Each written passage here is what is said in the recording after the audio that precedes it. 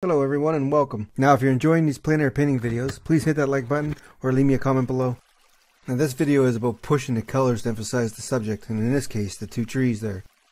In this instance I chose a warmer tree in the front and a cooler color for the tree behind, but this could easily have been reversed. After I put in this sketch here, you'll see me throw in some nice deep red wash and then a bright blue wash for the background tree. And as the mineral spirits burn off, I'm going to fill in the rest of the board here, and I'm throwing in the background trees there, of course, in a letter value and mixing in a little bit darker values as we go. And there's a path behind those trees, so I try to put that in with some grass, and that ochre color is actually part of the water that flows behind those trees, just to create a sense of depth. In the end, it doesn't really matter if you know it's water or not, but the idea is it creates a sense of crossover and depth.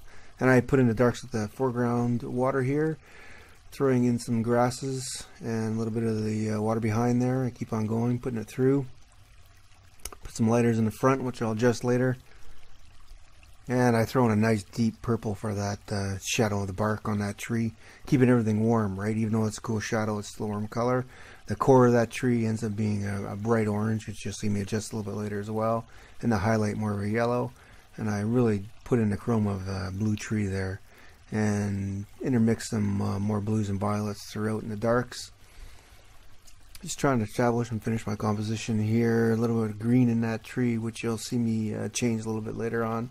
It's always a dynamic process, plein air painting, right? I make a decision to do one thing, and eventually, or not, I will change it. Let's fill in the rest of the canvas here with some grass wash, and then an indication of some trees in the background. Just for context more than anything, I don't want to put too much emphasis there. I'll move back into the pathways, fill in the rest of the canvas, and put in some lighter rocks, I believe, in the background there, just to create a sense of depth. And moving into the water as it comes down and across into the trees, throwing in some violets. Even though it's a cool tree, you can put some warmer cools in that tree, but not too much because you don't want to compete with the warmer tree in front. Throwing in some sky reflection in the water here always helps bring the water to life. Adjusting how the tree looks on the bank and within the water. A little more highlights on that tree. Trying to create a little more inches, some random strokes. And bringing in a little bit hotter and warmer red into it, and then bringing that into the foreground as well. And adjusting the greens in the foreground as we go. I keep on building that up, creating a sense of depth through light and darks. And plein air painting isn't all about just painting what you see. A lot of it is understanding lighting effects within the environment and then adding them to your painting as well.